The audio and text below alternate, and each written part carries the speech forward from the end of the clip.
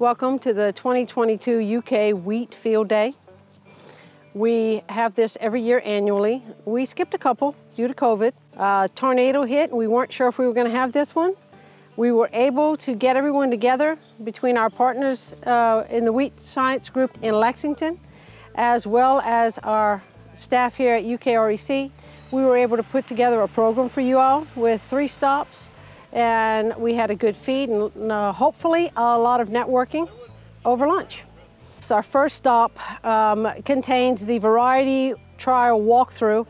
Our participants get to walk through and talk with our specialists about the varieties that were planted and that we're testing for different traits. So Dave Van Sanford and Bill Bruning usually take everyone through that stop. We also had Wheat Agronomics by Connor Raymond. He is the new Grain Crops Associate.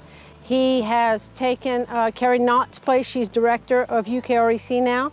So Connor is taking her extension part, and he gave an update on wheat agronomics. The second stop contained 3 different groups of speakers. Dr. Sam McNeil talked about drying and storage options for quality markets. Matt Dixon talked about wheat management in warmer and wetter climates.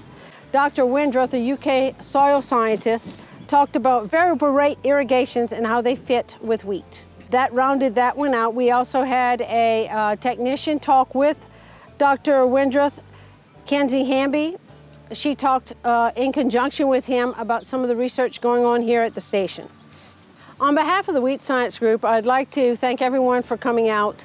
We strive really hard to put forth a good program. This year it was a little bit of a challenge. However, with the cooperation of our counterparts in Lexington and those here on the station and our community partners, our extension agents, and all those working closely with us, we were able to put on a really quality event. I really enjoyed watching the networking afterwards.